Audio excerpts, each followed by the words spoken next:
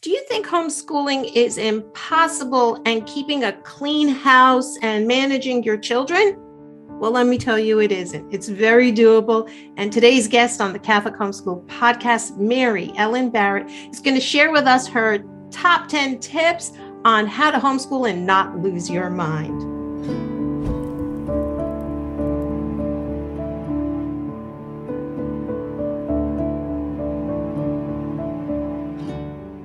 Welcome to the Catholic Homeschool Podcast. I am so glad you're here. I'm your host, Paola and I am joined today by MaryEllen Barrett. Hi, MaryEllen. I am so thrilled that you're here. You know, we were talking before we start hitting the record button, how we could actually do this in several sessions because you are just such a wealth of knowledge. You have been an inspiration and a guide for myself, for so many homeschool families. So I am so thrilled you're here today. Oh, thank you. You're too kind. But I'm thrilled to be here. You know how I love talking about homeschooling. So this is great fun for me. Good. And you and I both have experience there, so we can help teach, those that are just starting or even the veteran ones to say, here are all the mistakes we made. Try to avoid these, right? Right. Yeah. I always feel like it's nice, even if you've been doing it for a long time, to hear what other people are doing. It kind of refreshes you.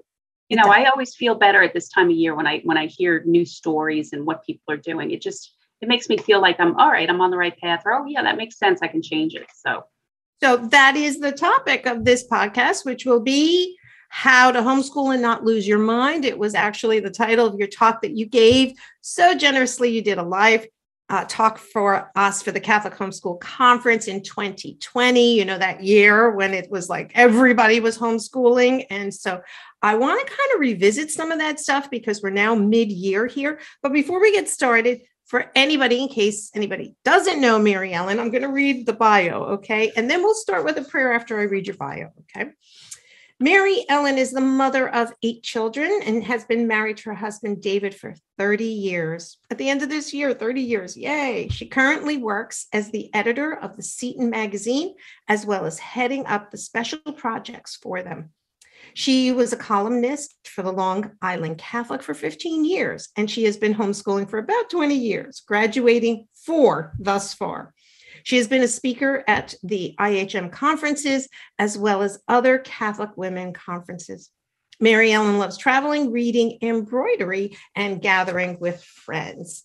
So, as I said, let's start with a prayer. I'd like to invite you into prayer, and we'll begin with the name of the Father, the Son, the Holy Spirit. Amen.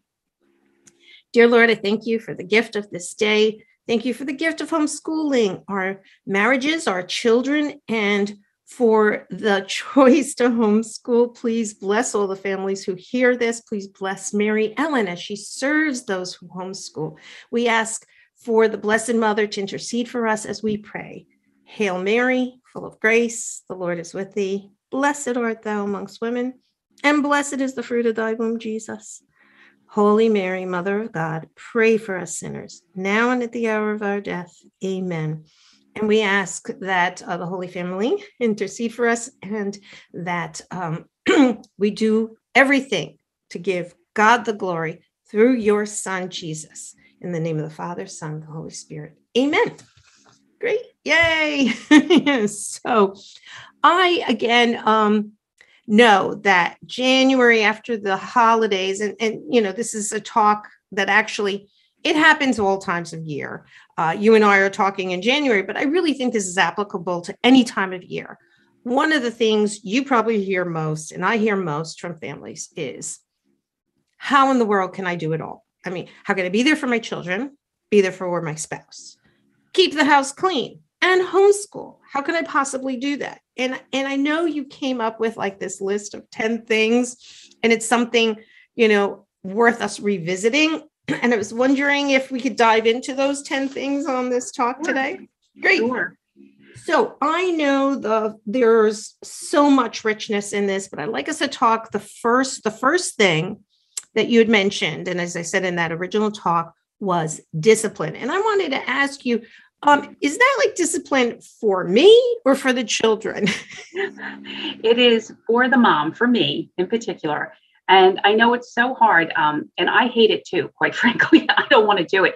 I am the kind of person who wants to sleep late and, linger over the coffee and read a book and, kind of ease into the day. But for my life now, especially now, and there are different seasons of life when you just do what you can do. But right now, if I don't get up quite early and get things rolling, I just, the whole day just is shot, really. So I get up at 5:30. And I detest getting up at 5:30. I have this watch thing. It's not an Apple Watch. It's like, I am so cheap about electronics. I think it was $30 on Amazon, but it wakes me up at 5:30 without waking up my husband. It buzzes on my arm so that I can get up and say my rosary and have my time to myself for a half hour or so. I say the rosary, I glance at the newspaper, I have a nice quiet cup of coffee, and then I get ready for the day at around 6:15. And that's just it. The discipline is so important because it models what the children should be doing. When they see mom getting her work done in a disciplined and organized kind of way, they will naturally pick up on that. Like not right away. You might not say, 12-year-old boys are not going to become disciplined.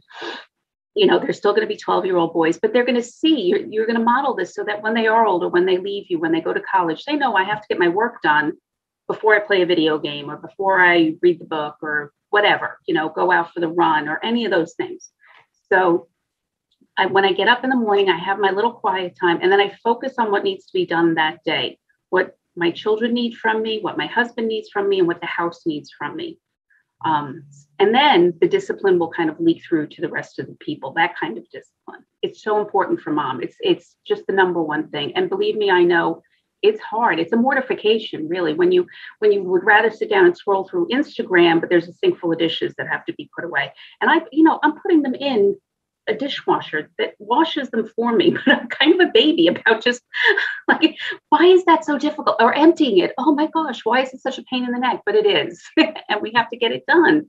So I know my husband at a certain season in my life, he was very sweet. He'd get up and he'd bring me a cup of coffee in bed. But like you, very quickly, I realized that I couldn't be on, like you're immediately at everybody's beck and call. And so I needed Paola time instead of mommy time. And so I had to do that hard thing, bite the bullet and get up before everybody else. Yeah, it is a hard thing. And it might be a season of life where you can't, if you're up all night with a baby, then don't worry about that. And maybe you find your quiet time in the evening when the baby first goes to sleep or during a nap. If you're surrounded by toddlers, my husband used to laugh because no matter how early I tried to get up, one of them would be following me down the stairs. It's just, he would call it like the bed to chair radar or something. Like the minute my butt hit a chair or the minute I got out of bed, they were on. Right.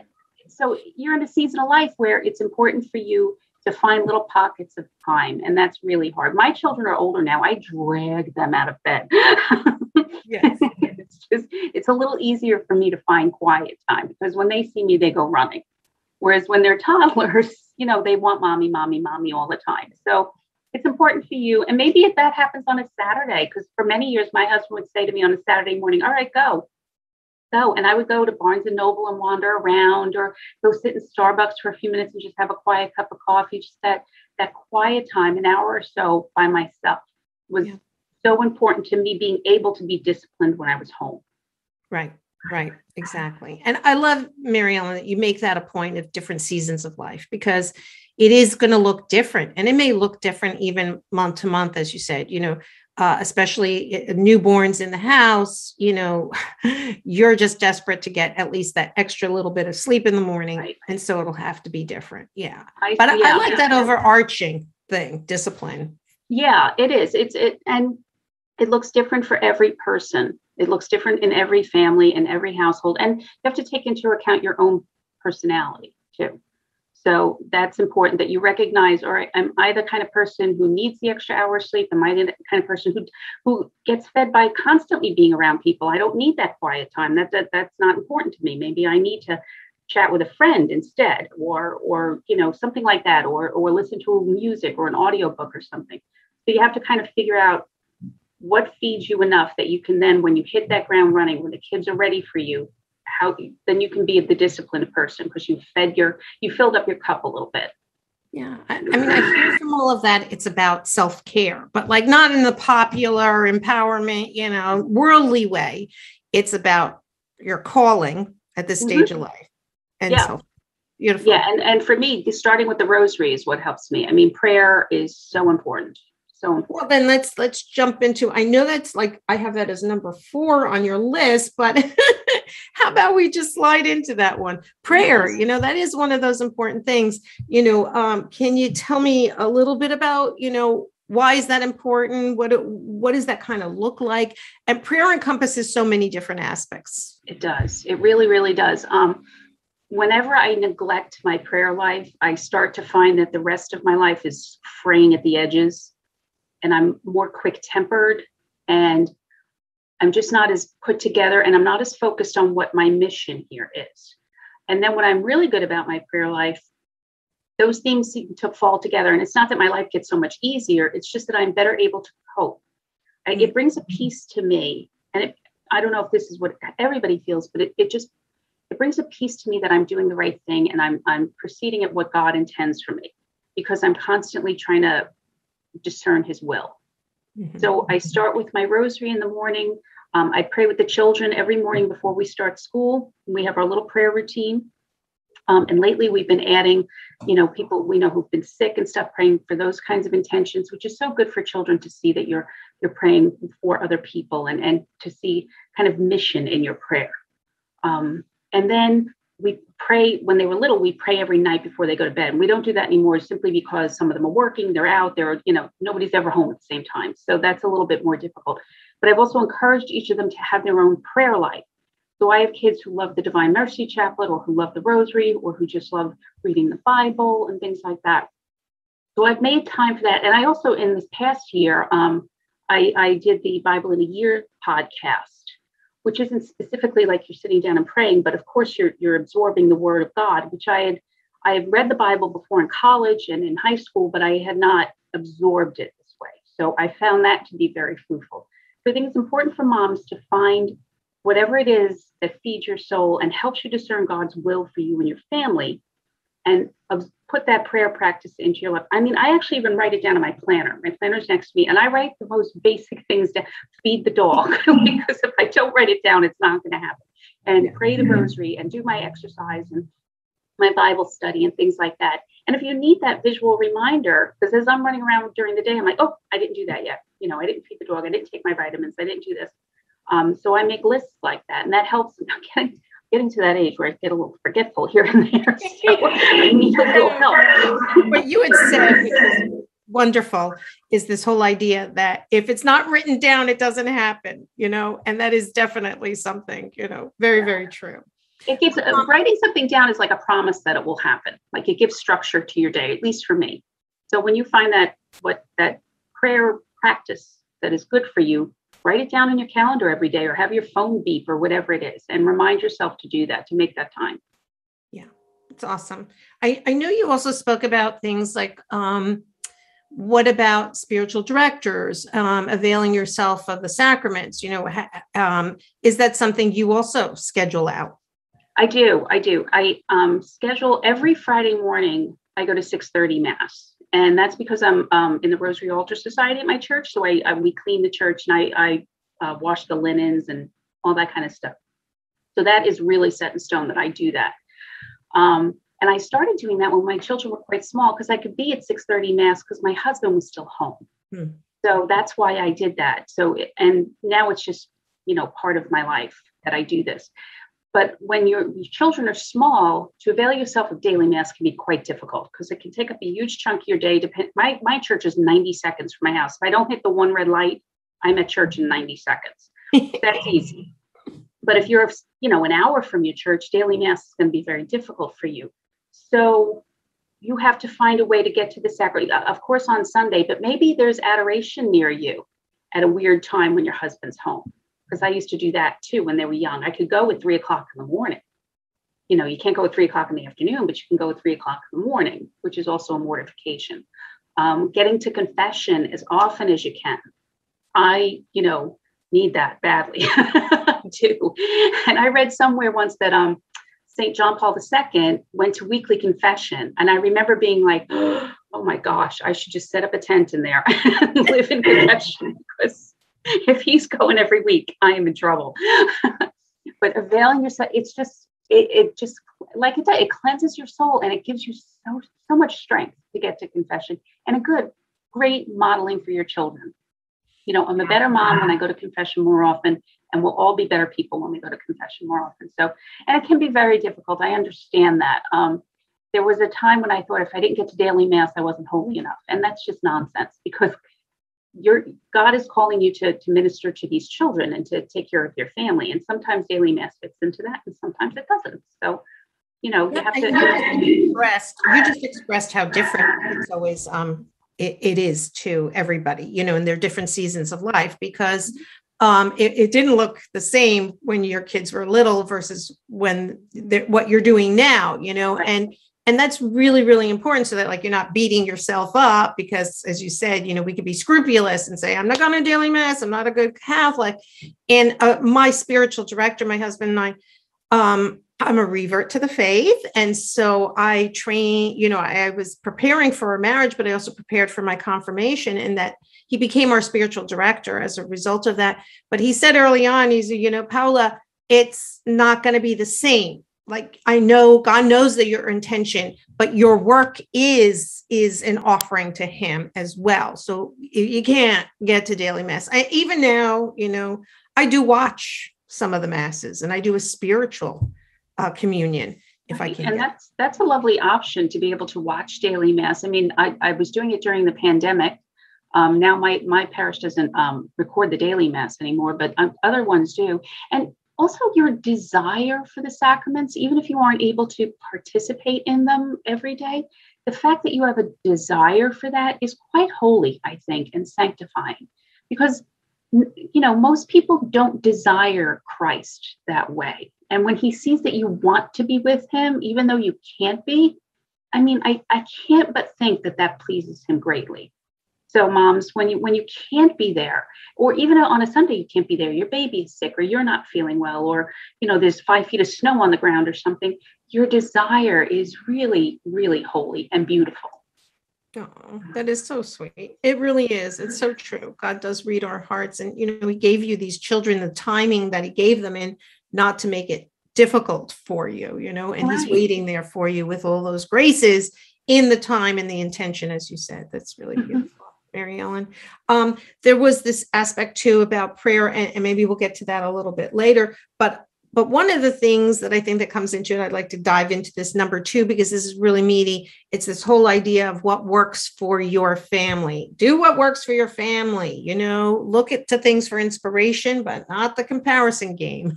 Right. Yes, I know Pinterest and Instagram have done a lot of harm for people, because you look, and I mean, I love beautiful pictures. We all love to see the perfectly curated homes and schoolrooms and living rooms, but it can make you feel bad. It can really make you feel badly that my house doesn't look like that. I mean, I have a lot of people living here, and a large, undisciplined dog, and just, you know, it's just a mess a lot. And as we were talking before, I have kids who've moved out, they move back, they're here, they're gone. And on any given day, there's a mess somewhere, and it's never Instagram worthy. And especially at this time of year, when people are touting their organizational solutions, and they're this and they're that, it can make you feel very, I don't know, not that good, not good enough. And you have to look at the family you're raising now, and the season of life you're in now, and what you have to accomplish every day, and organize for that. And early on in this speaking thing that I was doing for IHM, I met a woman who had a very small house and didn't have a whole lot of room for her school books. So she had her husband take their coat closet. She put all the coats in the kids' bedrooms, and he put shelving, and he wired it so I think their printer was in there. And so it became almost like a bookcase or something like that in her coat closet. And her mother-in-law just thought she was insane. How are you going to sell the house? That's crazy. Nobody has that. And they weren't looking to sell their house. And I thought she was a genius. She made her space work for her. Now, would it show up on Pinterest? Would it be like an interior design thing? No, who cares? You know, she made it work for her. So look at your house and your spaces And don't worry if you're having, if you're crammed into a little schoolroom or a little closet, but your dining room is empty all the time, do it in the I've homeschooled in my dining room for 15, 20 years now. We had a little schoolroom when they were quite little, and then there's too much stuff. So there are cubbies still in my dining room. There are maps on the wall. It all comes down at the end of the day, and I set the table for dinner, but that's what works for me now. And it's my house and it's my family. So you have to do what works for your family and not for the Instagram influencer, who I'm sure is a very nice person, but doesn't live your life and have your budget and have your husband and have your kids and your dog and your how many math pages have to get done that day and all that kind of stuff that we have to think about. Yeah, you mentioned getting inspiration, like the lady who did it before. We can learn from each other ideas, like, oh, does anybody have a good idea for a bookshelf? But again, make it specific to your family, to your needs, not to be as, and there is that temptation to set up a schoolroom and you're not doing it right unless you do that. And I know, same thing, our family homeschooled at the dining room table. We did not have separate for all our homeschooling days. And I had my coffee table actually became, it was like a little kids table. So the little kids on the coffee table with little chairs, the big kids on the dining room table. And yet school books were always put away because we had to eat dinner. Right. Yeah, which is a nice motivation to get it all cleared off and put away neatly in their cubbies or their bags or wherever you keep it. And then you can have dinner. I just think we have to let go of the guilt that we're not doing it all perfectly, Instagram worthy or Pinterest worthy. I think you have to just do what works for you. For the first few years, we have a finished basement and we had a little schoolroom set up there. And it was so nice. I was running up and downstairs all day long. I was so skinny. And then we moved to the dining room near the fridge and that all went away. But now my youngest will be 13 next week. And the only other two I'm homeschooling right now are in high school, and they're all over the house. Like sometimes they're at a desk in their room, and sometimes they're sitting in a living room near the fireplace at this time of year. Sometimes they're in the dining room, or they're walking around with their laptop saying, "Where's the Wi-Fi? Like the Wi-Fi is terrible today." So for me, I prefer that we're all just sitting around together doing our work. But this is where they're comfortable and they're getting the work done. So, yes. It works for our family right now. Might not next year. Who knows? Yeah, I think environment is something very important. We don't pay attention to that, even just lighting, focus, and especially as the kids get into the high school years, you do want to kind of honor that for them, in terms of them learning their own study habits and their ability to say, I can't study in the dining room where everybody is. I need to have a zone where I can focus on this and that. It's good training for college too, because you're not going to be hanging over them when they're in college or sitting next to them saying, all right, now read this page. Nobody's going to do that. So it's good training when they're in high school to find their own way. Absolutely. So I know I just wanted to get back to that idea of, planning and getting up earlier than you had said, of course. Having the discipline to get up early if you can. That was, again, your tip number 3 here. Get up earlier than your children, But one of the things that came out of that, too, was this idea of, what is it that you expect your kids to do? You know what I'm saying? In terms of their routines, there's something like, are they going to, especially as they get into the high school years, do you require them to get up at a certain time or, yeah? I do. I like them out of bed by 7:30 in the morning. They can start their school day anytime after that they want, but we have morning prayers at 9:00. Okay. So I like them to get up, make their beds, throw in whatever laundry in the hamper, that kind of thing, just kind of take care of their rooms a little bit. I honestly don't care if they come to school in their pajamas, especially this time of year, it's just a little cozier. I do insist they change their clothes every few days. So sometimes I'll be like, I'm wearing that for like 2 days now. It's time to change, especially the boy. Right. But there are chores. Every day they have certain chores. Some of them have specific chores. Like I have one daughter who cleans the bathrooms. She's very good at it. But at some point I may switch that up because boys need to know how to clean bathrooms too. And somebody will cook lunch, or there's the dishes that have to be done, or the animal chores and things like that. So they do have specific chores, but I also assign things as I, see something needs, could you just run and vacuum that and stuff like that. So they will kind of do some reading or some schoolwork a little bit ahead of 9 o'clock, but at 9 o'clock is really our official start. Okay. And then when we finish, usually around 3, and we do take a lunch break in there, I expect them to put all their things away. And then if there are any other laundry chores or anything like that, the boys have wood splitting and some out. It makes it sound like I live very rurally. I don't. I live on Long Island, which is very suburban. Chopping wood and getting the chores, getting water from the well. Yeah. You would think, but we have a fireplace and we use that all the time. So they go out and do that. So once they're done with that, then you can have your video game or, whatever it is you want to do, skateboarding and stuff like that. I know one of the things you mentioned was you have an ish schedule. I thought that was clever. Yes.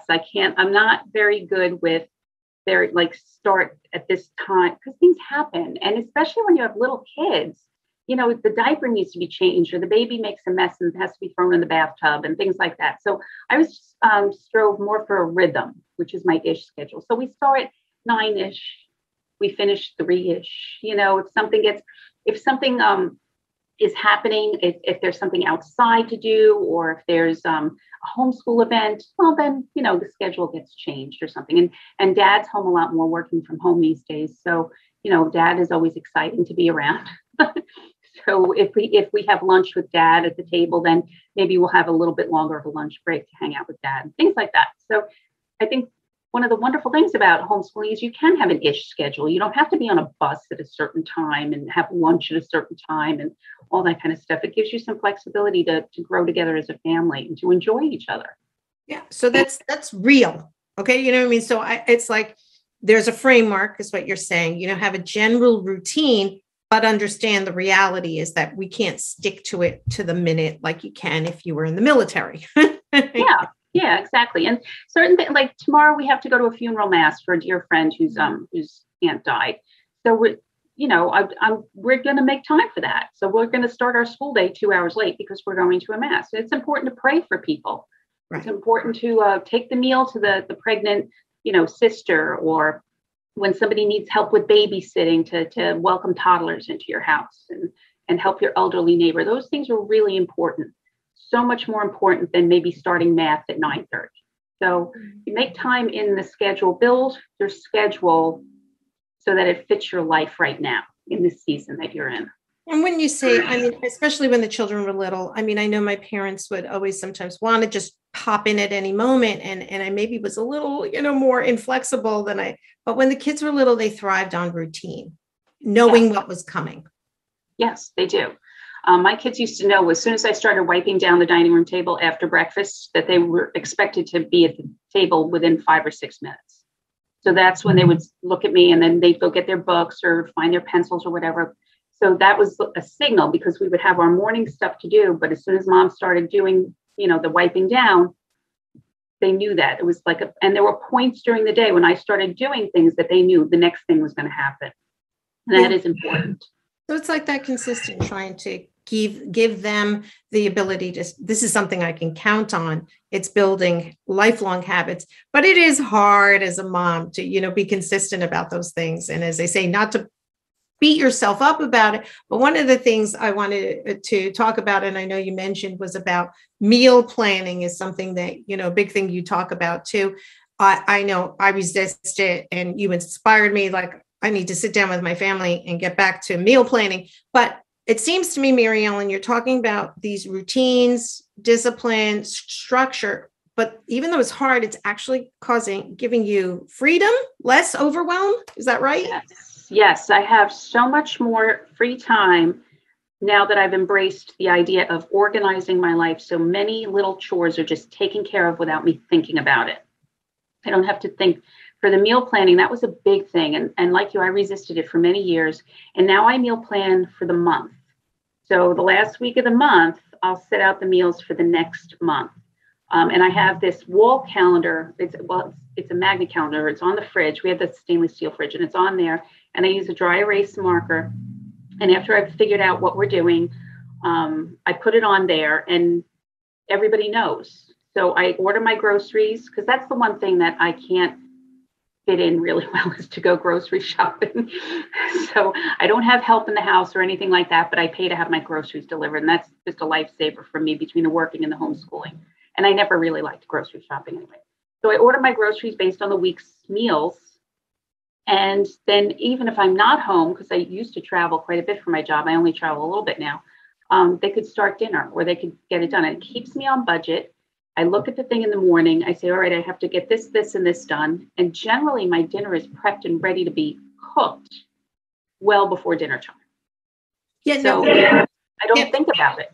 You talked about was, and I want to, one of the things you and I know get that question all the time is how do I manage that, getting dinner on the table. And I know you, again, in that talk you gave to us, you talked a lot about how much space it takes in our head when we're worrying about dinner all the time. No, it's crazy, isn't it? It takes up a huge amount of everybody I've spoken to, whether they homeschool or they don't.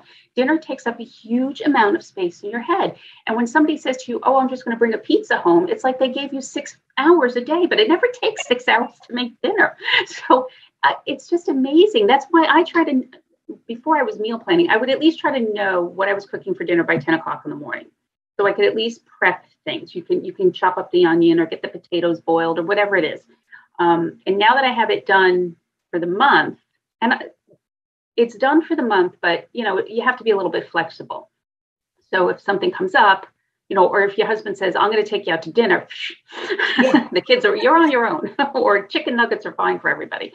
But you have to be a little bit flexible. But I got it started. I simply sat down with the kids and my husband one day at dinner with a notebook and said, what are your favorite meals? What do you like to eat?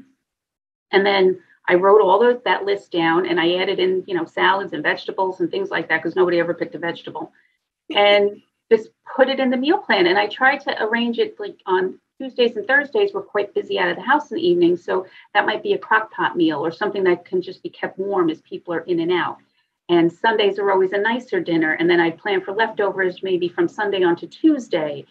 And so it sounds like it's a lot of work, but it's not. It takes me about 15 minutes to plan the month's meals. And I'll pull out some cookbooks and maybe once a month try a new recipe. And then 2 days a month, a kid gets to pick the meal. Mm. So tomorrow is my daughter Katie's choice. And she chose broccoli cheddar soup. So I planned for that. I asked her on Monday when I was ordering the groceries, what do you want? She told me. So, and they get very excited when it's their night. Yes. So that keeps it fun. You said the kids sometimes, if you can't get to it, it's on the meal plan. What do you do about training the kids to cook for themselves? And do people do their own lunches, things like that? What are some help? They do. They mostly, I don't do breakfast. They cook their own breakfast and I start them cooking as soon as they can safely reach the stove. You can have a kid scramble an egg. Yeah. As soon as they can, that's an easy thing to start with, or grilled cheese or something like that. Or if they can safely get in and out of the oven, if you have anything frozen, for lunch, a frozen pizza or frozen chicken nuggets it's a good way to show them oven safety, using oven mitts, things like that. So as soon as they're really old, which is probably around 8 years old, I guess. Yes, I agree. Yeah, my little guy, he's 12. He'll be 13 next week. He can cook an entire meal by himself. And they all know as they get a little older, this is what the crock pot is. This is how we use it. And honestly, if they're cooking, I am not picky. Sometimes they will say, oh, can I cook dinner? You can, sure, absolutely. Go ahead. Go ahead, make your favorite. Go ahead. My husband always like. There's always one person in the family who doesn't like that particular meal. So just make that the fact. But then, for us, once our kids got to the teen years, we actually had them match up the big guys with the little guy. That would be their sous chef. So they were like kids in training, but they got to pick the meal. You're cooking it, you pick it. Yeah, that's, these are life skills. I mean, think about a home ec class, but it's kids have to know how to do these things. I can't tell you how many of mine and my husband's relatives, younger nieces and nephews, graduate college, move into their apartments, and they don't know how to cook in it, or they're eating out constantly, spending a fortune because the oven is this big mysterious box. Just, you have to learn how to cook. You have to learn how to clean. You have to learn how to take care of your laundry. It's self-care in the most basic way. And homeschool moms, graduate kids who know how to do things. They know how to hang a picture, and they know how to jump a car engine, and they know how to do all these things because they've worked with their families. And it's important, though. It's really important to not be incompetent in life. Right. Right. So much is done. I think we always say that, this generation of children, and especially, everything's kind of expected instantly as well. And they don't know how to do for themselves. So you do, MaryEllen, you talk also about laundry, like there's 3 things. I think you had mentioned it was, planning out that dinner before 10 o'clock, being able to have, but there were 2 other things. One was laundry and doing school every day. Let's talk a little bit about that. So what about laundry, since we're on the household home chores kick here? Laundry is extremely important. You need to get the laundry done. I once told my husband, I can either do laundry or cook dinner. This is when the children were very young. So we had a pizza because he was in need of clean underwear. So he brought home a pizza. It's get whatever amount of laundry you think you can do in one day, whether it's 1 load, 2 loads, 3 loads, but done is folded and put away. Mm-hmm. Done is not on the couch or on the dining room table or in your bed or something like that, because then the pile just gets shifted somewhere else at the end of the day because you're tired. When you want to go to bed and there's a pile of laundry, you're not going to do it. You're not going to fold it and put it away. You're not going to wake up the kids to put it away. So, and what I would do if it got overwhelming is that I would just pile it on my bed and have everybody come and help me fold the laundry. So I'd have 5 kids helping me fold the laundry. It's done in 2 minutes, and take your laundry and go away. And they call it family fold. I'd be like, okay, meet me in my bedroom, family fold. Yes. A 5-year-old can fold laundry competently, and a 3-year-old can open a drawer and put it away. So it's, again, that's these life skills, but whatever the amount you can do in a day that you can all together do that every day. Not on Sunday, give yourself a day off. And if you need help, ask for help. I'm a big believer in ask for help. I spent many years not asking for help and telling people I could do everything. I can't do everything. That's crazy. You need help. So like I order in groceries. If you want to send out your laundry, I will not judge you. I think it's a great idea, but just get done. Yeah. For me, it's vacuuming is like the thing I absolutely hate doing. And then, but yet we had a dog and lots of kids and 9 people living in the house. It had to be done every day. So we farmed it out to everybody. We round robined, each month it was somebody else's turn. See, and that's great. Just pick the thing you don't really like to do and farm it out to a kid, or ask your husband's help, or if you can afford help, you should get help. I mean, you're employing somebody else who probably needs the money, and you're helping yourself. It's your sanity. Therapy is expensive too. So what would you rather pay for? Right. So chores, that is one of those things. So laundry, do you switch at a certain time where the teens start doing their own? Is there at 10 years old, they start doing their own laundry. Okay. And I supervise that for a while until they've got it right, only because I don't want them to break my washing machine because they will throw everything in there. I once found a boot in there. So they just scoop and throw. That's how they clean their room. Everything just goes in the wash. So I supervise that for a while. And then I do mine and my husband's laundry on Mondays and Thursdays. And they can do their laundry any other time whenever they fit it in, as soon as I'm done with mine. And I do the bed linens on Tuesdays. So, and I know that makes me sound like I'm super organized. I'm really not. It's just my kids are older now, and I've found ways to work within my schedule because I work full time and I still homeschool, and they can help me. When my kids were little, my husband used to call it the pitchfork method. Whatever was dirty around, we would just shovel into the washing machine and get it done as best we could. So if you're watching this and you're thinking, oh, she has it all together, my youngest is going to be 13. I have kids who've moved out. I have kids who are grown in their 20s. I'm quite old now, and I like to go to bed early. So don't think that it's always been this way. For different stages of your life, you can only do certain things, And when you're tired and you have little ones and you've been up all night, or I just realize how defeating it can sound when somebody else seems to have it all together. If you're taking care of little kids and you're getting them fed and homeschooled and to sleep, you're doing a great job. You're doing everything God intends for you, and don't worry, the other stuff will come. You'll get there, I promise. Oh, no, that's so important that you're saying it that way, MaryEllen, because it's like, the things we're talking about are things, they're kind of like goals and places to reach and things to get there that will make it easy. But you're right. It's like all bets are off when we have, a stomach flu going through the house, or a newborn who just is very colically and needs you to hold them the whole time. But I love what you said is inviting. And that's the thing. It's really hard to humble ourselves. We tend to feel like I can't ask for help. Yeah. And yet in many ways, it makes the family more noble. If they're saying, hey, I'm an active contributor to this, the good of the family. Right. Yeah. And it feels almost like, oh, well, I've had the occasion, and I think other people have had this too, because I chose to have this large family, or God chose this large family for me, and I was open to it. I chose to homeschool, and I'm a little bit underwater now. And when you've asked for help, people have said, well, you could just put them in school, or, you're pregnant again. And it's just, you just feel so judged and upset. And so people are afraid to step out and ask for help. So what you should do is ask for help within your community, your support community. I have close friends who homeschooled who have large families. I have close friends who have kids in school and have small families, and who just would say yes to anything I asked them to do. Can you pick this one up? Can you take them that way? Can you do this? And they're just, most people are just genuinely happy to help. Especially people like at my age. I've helped younger families with smaller children to do things, and I'm happy to do that. Call me and ask me. I will do anything. I'll bring you a meal. I'll take your kids for an afternoon. Because I don't have little kids and I'm getting sleep.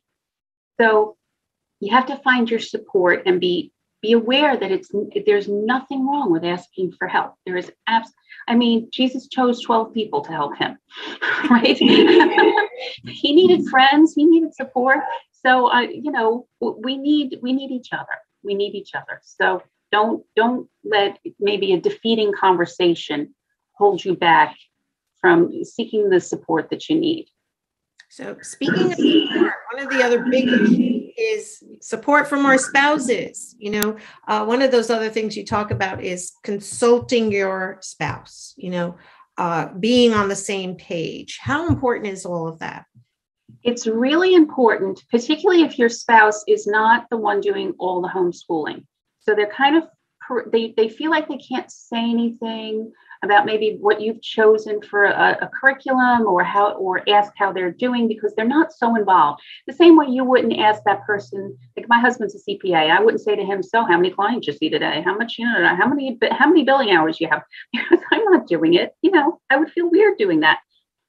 But it's so important because, and I'm going to say husband, because that's our situation as I homeschool, but I realize a lot of dads do too, but so forgive me. But it's important for me to get his perspective, because they're his children too.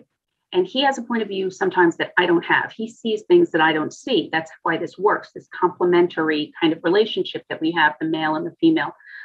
Especially when it comes to the boys, he can see things that I can't, because I was never a boy. So we try to have parent-teacher meetings, he and I. And what that means is usually he takes me to brunch. And I tell him what's going on, and I ask him for help in certain things, or ask for his opinion. We have one special needs child. He's 15. He's in 10th grade. And so I have to bounce ideas off him about that and how I'm doing with that. And the 12-year-old, he's a 12-year-old boy, and he needs a lot of physical activity and a lot of exertion. And that's really kind of my husband's department. And sometimes the discipline, sometimes it's better for them to hear the booming dad voice than my voice. I tend to be a little gentler.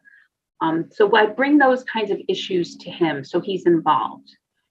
And I'll say, I don't think this is going well in this particular subject. Can you help? What are your suggestions? We use the Seton curriculum, and I love it because, especially with this special services department for my son, it's very flexible, and they've allowed me to switch things out that don't quite work. And they work very closely with me about getting Sean to where he needs to be.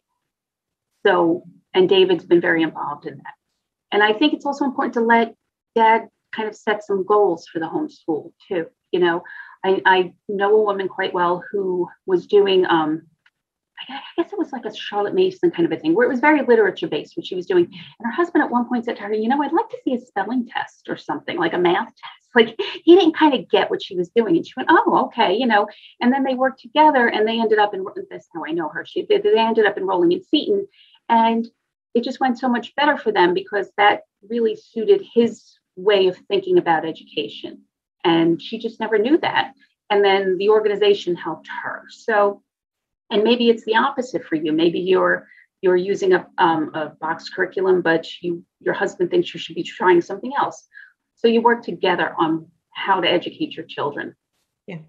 I mean, I know my husband definitely, I always say he was the one that actually encouraged me to homeschool. I always tell the funny story that it was like, I'm like, those people are in a cult. What are you trying to ask me to do?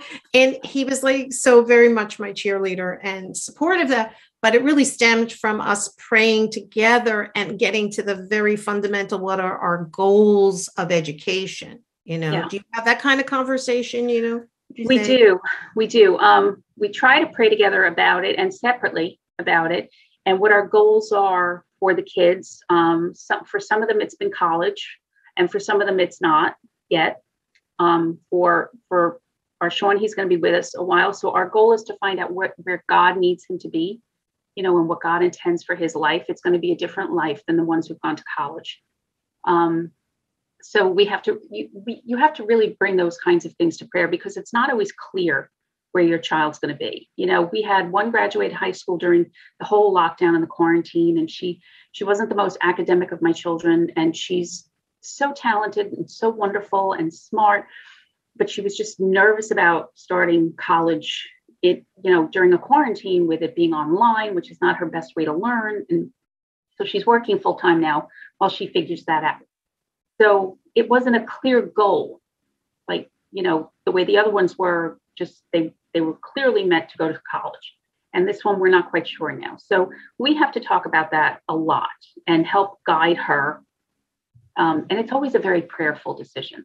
Mm-hmm. And I encourage moms and dads, even if you only get 2 minutes in the morning before he leaves for work, to just say an Our Father together, pray together as often as you can. If it's 2 seconds here, or Jesus, I trust in you, or and pray for him during the day. When you're folding your shirts, just pray for him. When you're planning your dinner and he's going to eat it, pray for him. Especially those spouses who work outside the home and go out into the world. It can be, it's difficult, especially nowadays. Well, anytime, but I mean, gosh, the world is so crazy now. So pray for each other and take that time, even if it's just a minute in the morning, to just hold hands and say an Our Father or Hail Mary or whatever it is that suits you, and pray for each other as often as you can. Yeah, I know I'll skip all the way to the number 10, which is about the marriage tip that you talk about. It's, you did give us a beautiful talk last year at the conference about romancing, your spouse. Yeah. What about our marriage? And I mean, yeah, we need to get together on our educational goals, but also sometimes your spouse is kind of like, you feel like it's a given, and he kind of just takes a back seat. Yeah, I know. It's very, very easy to slide into that. And our priorities really should be God and our marriage, and then our children, because without the solid marriage, it all falls apart. And we've seen that.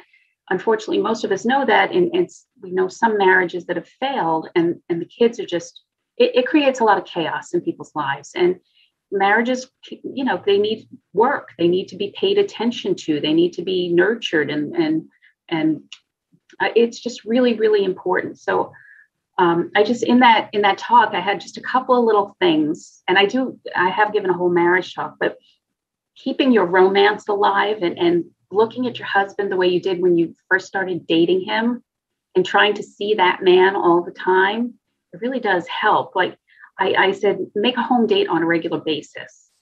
If you can't get out, if you have a tight budget or it's hard to get babysitters, we used to do this years ago. We had no money. We had 1 million children and no money. And so on Saturdays, after we were done with all the kid activities and the running around, it was usually around 4:00. We would either put them in front of a video or put them outside. and we would have an hour to ourselves. So I would make a special cocktail or pour a nice glass of wine for each of us. And I would have some kind of special little appetizer, which I had to hide from the children because they find anything and eat it. Right? Tucked back into the freezer, I would have something. And it would just be the two of us for an hour or so, just chatting, just pretending all of this wasn't going on around us, just catching up, you know? It was just a nice little time. I put on my Frank Sinatra music because I love that. And it would just be like grown-up time. And that really got us through, you know, a couple of years of not being able to do too much outside of the house. And now we go out probably twice a month. We have a date, and it's really important. If you could switch babysitting, we've done that with friends who also have you know, had the same age kids. We would switch, bring the kids over, you take a date, and then we would do it the next week. So find creative ways to be together that way.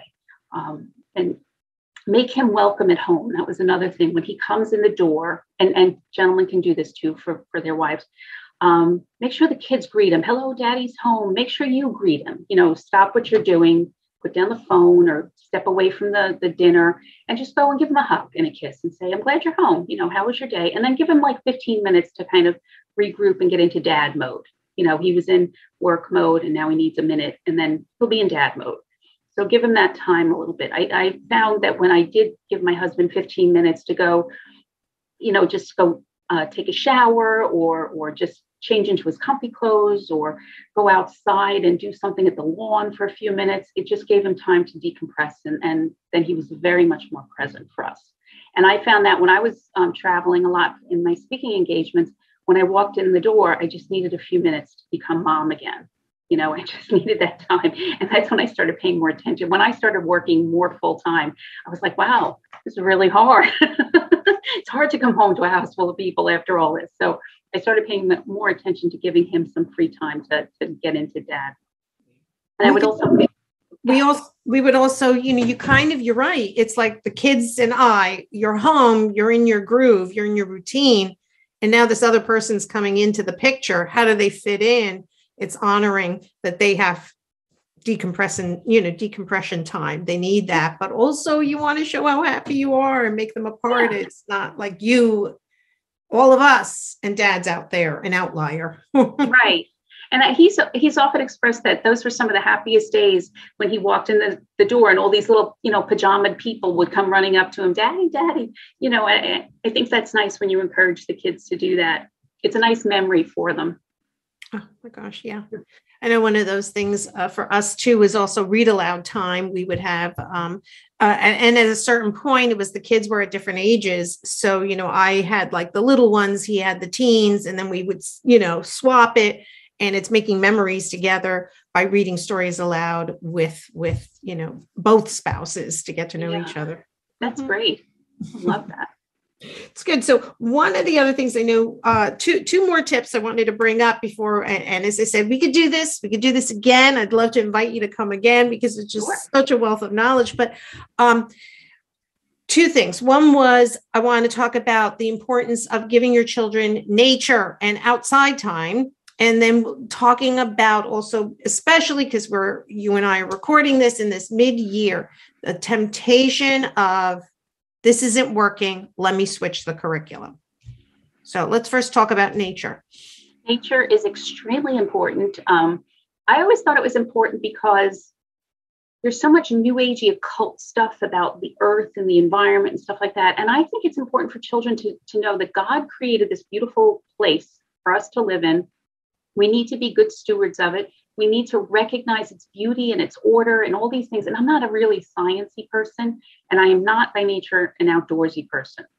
I kind of feel like outdoors is a place where you just mess up your hair and muck up your shoes. I was raised by a woman who like broke into hives if she was more than 40 miles from a Lord and Taylor. It's just not my thing. But I recognize how important it is. So getting the kids out, do nature walks, just even walk around your neighborhood. Get some fresh air. Fresh air and exercise is so good for everybody. Everybody. It just lightens your mood. It's sunshine. We all need vitamin D.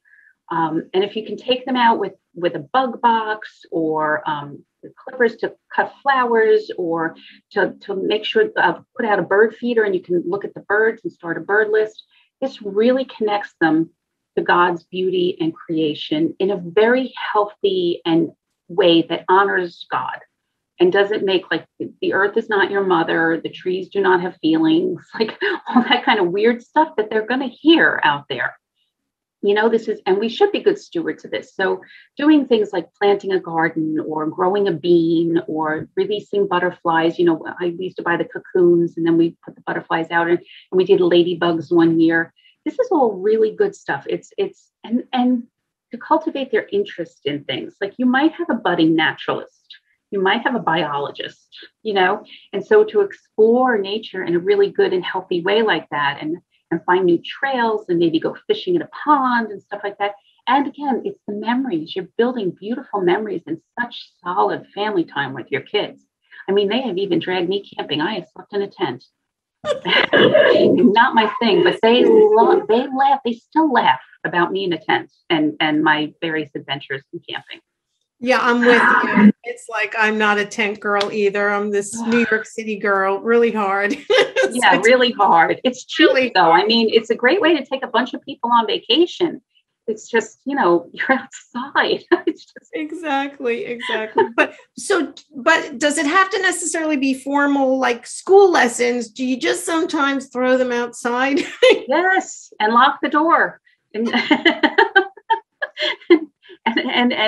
drink your coffee and get some peace. It's outside every day for at least 15 minutes.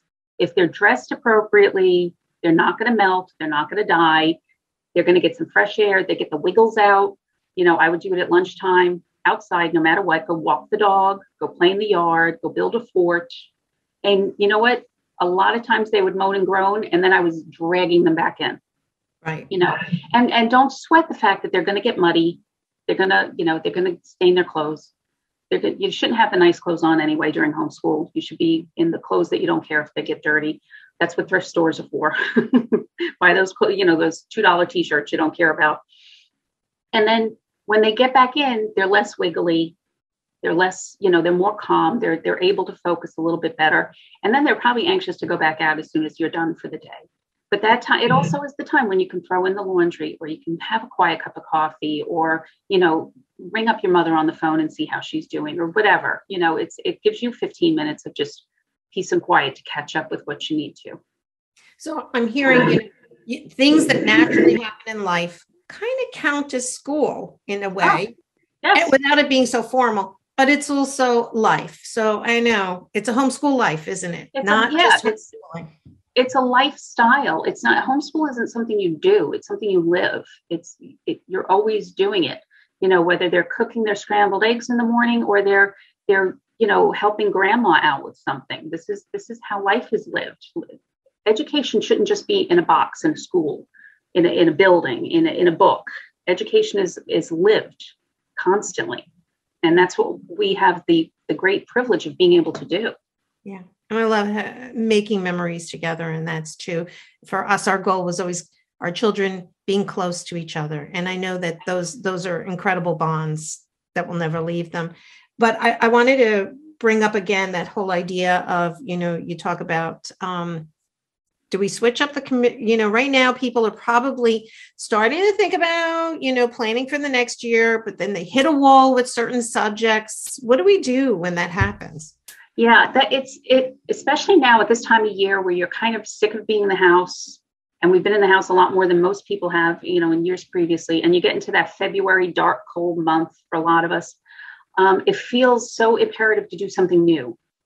And in my speaking around the country and talking to so many homeschool moms, both Seton moms and non-Seton moms, I have found that most of the time when people are saying, oh, my 7th grader is so off on math, he's way behind. Well, what program to use? Well, I've used this, and this, and this. That might be why. There are certain things where we're just not going to like it. Like the child may not like math. And your problem isn't that the program is wrong. It's that the child doesn't like math. But we need to learn how to do math, and we need to learn how to make this part of our lives. So picking one curriculum and sticking with it for a while is the way to do that. And that's part of that discipline thing. Like, we don't always like everything. And yes, sometimes it's tedious. diagramming sentences is tedious and doing narrations is tedious and all that kind of stuff. But you have to give it like a full on year or so before you decide this really isn't working. Now, if there are issues like some special needs issues or dyslexia or something like that, that has to be addressed separately. And you need to, I know, Seton has an excellent special services department. I know some of the other curriculum companies do as well. And there's always getting specialists in to help. There's no failure in hiring a tutor for things. But you really have to power through and not change up, throw out the baby with the bathwater every time somebody's, or you're all just kind of bored and feeling unfocused. It may not be the curriculum, it might be the circumstances. So take a week off, do a couple of field trips if you can, or spend some time. I know it's hard now to go out and do things in museums and stuff like that, but you can do virtual tours, or take a few days and go visit grandma, or plant that garden, or go sledding if it's snowing and things like that, and kind of just take a little bit of a break. And then when you come back to it, it might feel fresher and it might feel more doable to you. And I'm not saying there's never any reason to not switch. There's ever, what there are reasons to switch. That'll come up there.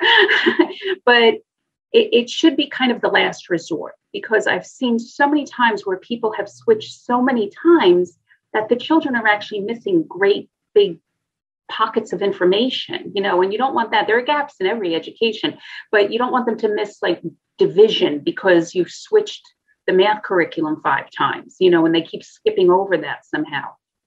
It's important to be disciplined in your choices and not be kind of a curriculum magpie. So so a couple of things I'm hearing you're suggesting is like this kind of idea that one is don't like undermine your choices by second guessing yourself. And then the other one is also how do you know something's working and it's not working, and what's that best fit for a kid? Like, how do you tackle that? Well, yeah, that can be difficult to find the best fit for each one of your learners, because not everybody learns the same way. Not everybody's on the same path. I've had a lot of that in my homeschool because I've had some special needs kids and some kids with different strengths and weaknesses. And also, it also has to work for mom. I just want to make that point too, because it has to be something you can teach and something you can support. For example, I had at one point 5 kids doing Saxon math. Saxon math is an excellent program. It's terrific.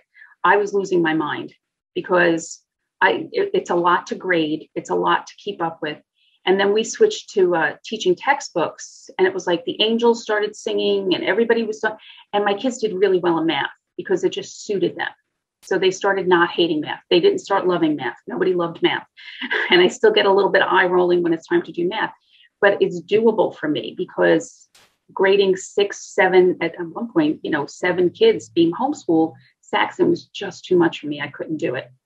And maybe it's something else for you, but evaluating how they're doing, if they're getting, I would evaluate them. Like every Friday, I sit down with the kids individually and say, all right, what did you do this week? Because this is how I keep up with not letting somebody get away with not doing math for a week or something. So I'm always picking on math. Math is fine. It's just not my favorite thing. So math is one of the top, like number one things moms, when I've surveyed hundreds of families, it is math. Undoubtedly. Yeah. That I know it is. Number one. It's just the one that everybody seems to have issues with. And I'm a writer. I was an English lit major. And even though I worked on Wall Street for many years, it's just not my thing. And I married an accountant, so I never have to do math again. But I evaluate every Friday and I'll go through, all right, what did you do this week? What did I miss? What did you miss? What did you struggle with? And as long as everybody's making steps forward, I can be confident that what we're doing, the curriculum that I've chosen, is okay. When somebody starts really hitting a wall, that's when I say, all right, we have to see what's going on here. Is it just that you're not getting this particular lesson? Am I not presenting this right? Maybe I need to be a little bit more involved next week with this.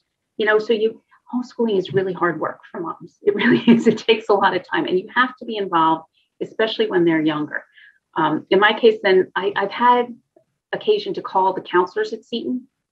They have academic counselors. So you can call and say, listen, she's really not getting this. Do you have any suggestions? And they do. That's what they do. They tell you how to teach it, and the kids can call them too. And I know the other curriculum companies do that, and I know even Homeschool Connections, their teachers are often available via email and stuff like that. So, but I just do that Friday meetings every week with each kid to kind of evaluate. And that's how I know we're on track. And it's not that I haven't switched a book out here and there. I have. It's just that it's so much easier for me to stay disciplined and to stay focused if I stick with the same curriculum, because year after year, now I know how to teach it. Right. Because I've done this I've been enrolled, oh my gosh, probably 15 of the 20 years I've been homeschooling. So I know what I'm doing. I've got it with this. So I'm comfortable, so I can make them more comfortable with it. But it seems like you also tailored it to make it work for your family. And that's something, again, yes, experience has taught you, but you're not switching things around every week. Right. Yeah. And I know newer families get nervous with the Seton curriculum is that, I have to do all of this. And it seems like so overwhelming. I don't do all of it. There's a lot of stuff in there. I don't do all of it. I like to be done by 3:00. So I pick and choose in there what I'm going to do and what I'm going to submit to them and what I want graded and things like that. So it's not an all or nothing thing. It's you're in charge. And that's true of whatever homeschool method you choose. You're in charge. You, the mom and the dad, the parents are in charge. And you make the decisions. And sometimes the children aren't going to like those decisions. But that doesn't mean you have to switch the whole thing around because he's not loving his English book or writing his essays or whatever. So it's about trusting yourself, being able to also give yourself permission to take time to see what's really, truly going on. Yeah. Because it may not be the curriculum is saying, maybe other things. Like you said, it may be that you didn't realize they're having trouble with whatever word problems. They don't know how to decipher. And therefore, we're going to just block learning on word problems until they feel more confident. And then the rest we can progress on. So, right, exactly. You're not on a timetable with school. It's mastery learning. It's not just checking off boxes. I always feel badly when people feel like they're behind because they stopped and for 2 weeks did long division with a kid. That's exactly what you're supposed to do. You're not behind as long as they're learning and you're addressing whatever problems they have. Because my oldest son was in public school and he had autism and he was special needs, and they would just zoom right over it. Like they told me they were going to put him in 4th grade. This is when I pulled him out of school. They were going to put him in 4th grade in the 4th grade math, and he hadn't learned to multiply yet. He had intelligence. He had a lower intelligence. So a lower IQ, I should say. So he couldn't multiply. And then they started 4th grade with division. Well, you can't do division if you can't multiply. And I said, well, how are we going to address this? He'll pick it up. No, we won't. Like, you don't just pick that up, especially when you're a person who struggles with learning. So when I brought him home, we spent months on the multiplication tables, and he eventually got it. He did. And then we moved on to division. But I wasn't behind because it took me months to teach him that. That's what he needed. So when people say, I'm behind because he's struggling and, all the other 4th graders are doing this, or he should be in 5th grade, but we're doing this at the 4th grade level. That's what he needs. That's fine. There's no expiration date on your kids, right? They're going to be with you as long as they need to be with you to learn what they need to learn.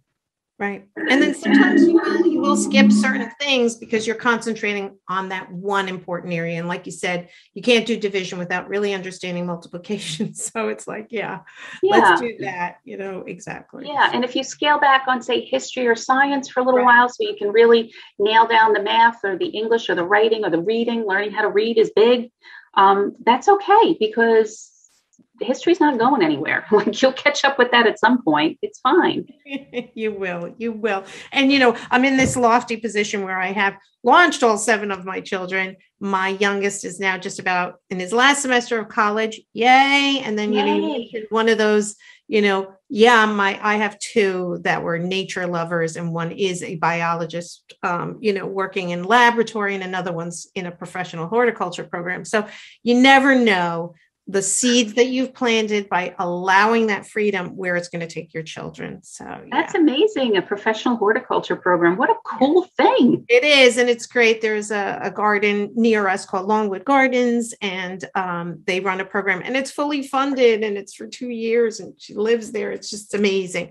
But again, it all started with this love of nature and the ability to say, go outside, go have my cup of tea and just get that. And it was giving them the ability to just discover awe, wonder of the world God has created. And I know it's so exciting to see that they find something, especially when it's something a little unusual like that. Like that's a cool thing that I wouldn't have thought of, but what a great, I just think that's amazing. And I've heard that kind of thing time and again, where a kid just got really into something, and the next thing you know, it's his career. And I love that. I just love that. Yeah, it's great. Really great. And it turned out, this was a garden that we take our kids as a family. It was a family place that we always just went to just as the seasons changed. So yeah, you and I both know it is about the side trips, you take on this. And I love, and also Jen McIntosh, who had, people haven't heard her talks too. She echoes much of this as well, reinforcing and affirming this lifestyle. But she says, yeah, homeschooling is not a sprint, it's a marathon. It is. It is. And it's a wonderful, long, terrific thing that can be really, really hard and frustrating. But the end goal is heaven for all of us, ultimately. And I have to say, just, I don't have the most scholarly children. Nobody's winning scholarships to Harvard, but the ones who graduated are all doing well. They're good, sweet kids who go to church, who love their family, who would do anything for anybody. And they're all very successful in their careers and in their academics so far. So, and I didn't do anything unusual. I'm not the best homeschool mom out there. I think if you just focus on the prize, which is love of God and love of family, loving each other, and just doing your best every day, you're going to be fine. You really are. You really are. So, just do your best every day. What a wonderful way to, end this beautiful podcast is, again, those beautiful affirming words. And you're right, because we don't do things perfectly. We can't, and don't expect perfection. No. But God makes straight, crooked lines, and he's got to constantly come behind me. Me too. Me too. Like a big eraser. Constantly. It's great. Well, it's been such a joy to speak with you. Again, I hope you'll come back at some point. I know you. Thank you. It's such a blessing. This is being recorded so people can listen, take notes, do take copious notes from this, and be able to implement some of these wonderful words of wisdom from MaryEllen. Where can people find you if they do want to extend a conversation or perhaps ask questions? Sure. Well, I'm on Facebook, so you can absolutely find me there, MaryEllen Barrett. I can be emailed at bonnybluehouse@gmail.com. It's Bonnie with a Y, BONNYBLUEHOUSE @gmail.com. That's just those are the two easy ways to get me. I'm checking the email all the time. Your blog, I've seen some articles, and some of the things we talked about is in that blog as well. And we'll put those links. I will have us put those links underneath this video. You'll be able to see some of the links to get to you, MaryEllen. Thank you. Thank you. This has been great.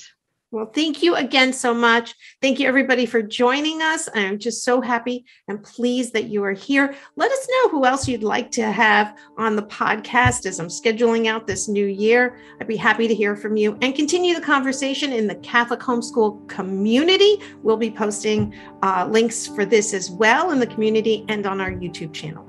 Take care and God bless.